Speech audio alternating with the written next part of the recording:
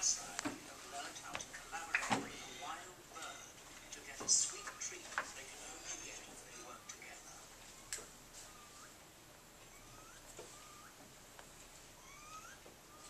Right after is whistling to attract a honeycomb.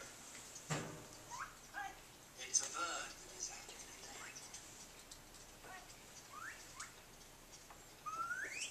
Okay, so this is an example. We'll come back to the movie, but this is an example of a symbiotic relationship.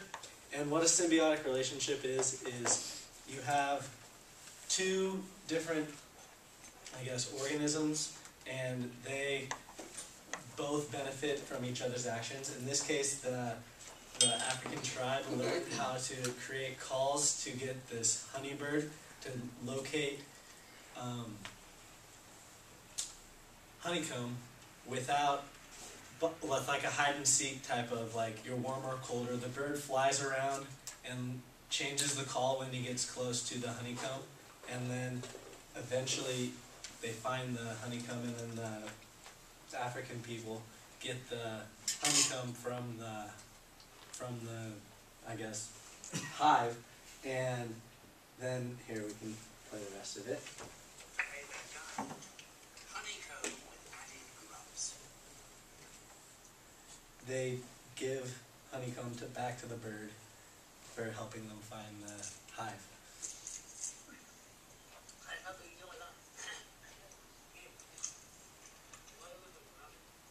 It's the perfect partnership, but as every Maasai boy knows, if you don't give the honey guide its reward, next time it will lead you to a lion's den. So,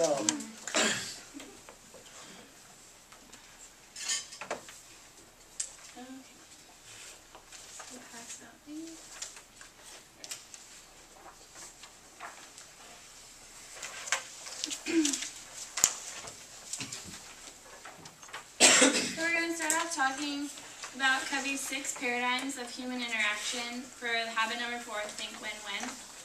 The first of these paradigms is the win-win relationship. And agreements or solutions are mutually beneficial and satisfying for all, which means that all parties feel good about the decision and are committed to the action plan. the next example is the win-lose situation, which is fairly self-explanatory. But one person wins or gets the way, and the other person does not and loses. This is often example of an authoritarian approach to human interaction, and the family model and various other models kind of set up society towards this type of interaction. The third relationship is the lose-lose relationship, which states that both parties lose because they are both too focused on making the other person lose. The person can be so obsessed with the enemy losing, even if it means losing for themselves. Also, this could mean that the person is so miserable and wants others to be miserable too, so they do everything that they can so that they lose as well.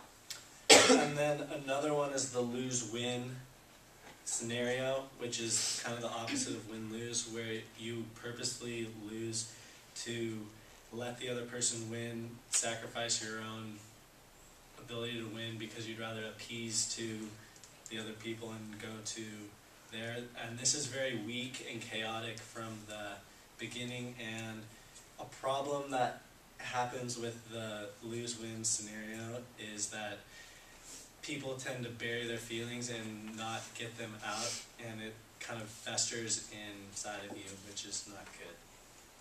The fifth relationship is simply win, and this is when the person is only focused on themselves winning and getting what they want and not worrying about anyone else. They don't necessarily want someone else to lose, but they just want to make sure that they get what they want by winning. And then the last one, win-win or no deal, is very similar to the very top one. It's win-win, except there's a no deal part added, which basically means that if you can't agree between the two parties, you agree to disagree agreeably. And this is different than a compromise. A compromise is more just the two parties not really agreeing on anything, giving and taking away certain things that they want, and nobody really has a sense of feeling of winning.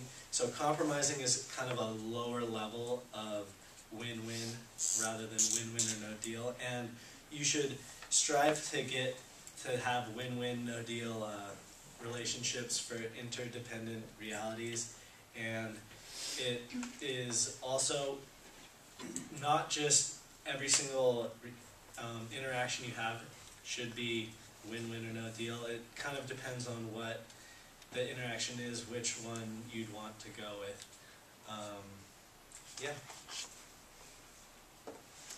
So we're going to talk about the 5 dimensions of win-win. The first being character, which is a 3-facet dimension. The first is integrity, that we've read a lot about before in the previous sections and other people have talked about, but basically it's the value that we place on ourselves. The second facet is maturity, which John is drawing the graph for. It's the balance between courage and consideration. And I have a quote from Covey, Covey didn't actually write this, it's Saxonian, and he said, "The ability to express one's own feelings and convictions balanced with consideration for the thoughts and feelings of others," when talking about maturity.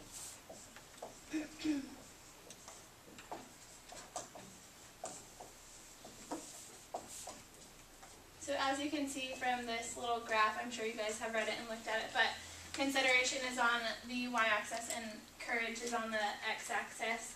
And then based on those being this is going high and high, and then obviously lower is that way. So lose-win, win-win, lose-lose, and win-lose.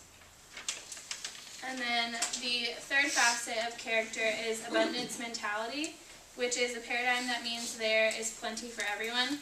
The opposite of this is scarcity mentality. These are the people who see life only as so much, and as though there were only one pie, and as people get pieces of the pie, it means less for everyone else. The next dimension of win-win has to do with relationships and building trust, and which the emotional bank account, which we've already talked about in an earlier class, is very important for this. And it's much easier to have a high emotional bank account for both parties to be able to have a very good win-win situation. It's not necessary, but it makes it easier.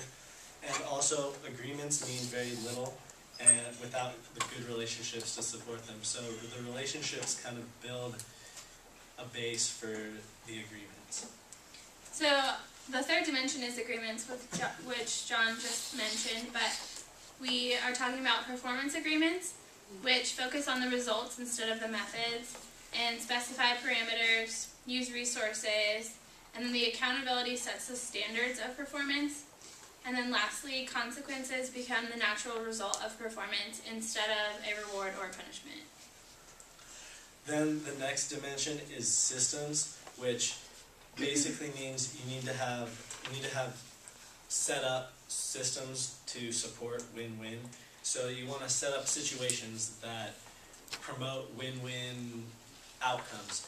And an example that's kind of opposite of this is, let's say you're running a company and you have an Employee of the Month award, and that employee gets a bonus or whatever.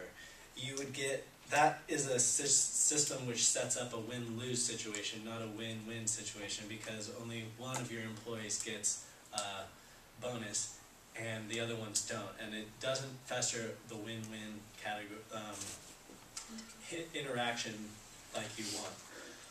And yeah. The fifth and last dimension of win-win is the processes. And so how do we arrive at the win-win? Covey lists a 4-step process, which includes first to seek the problem from the other point of view and seek to understand it. The second is to identify key issues and concerns. The third is to determine what results would constitute a fully acceptable solution. And finally, to identify possible new options to achieve those results. And so, win-win is not a personal technique, it's a paradigm of human interaction. And just like in nature with symbiotic relationships, it's an example of nature's win-win situations where both people benefit, and that's the important thing to remember. Any questions?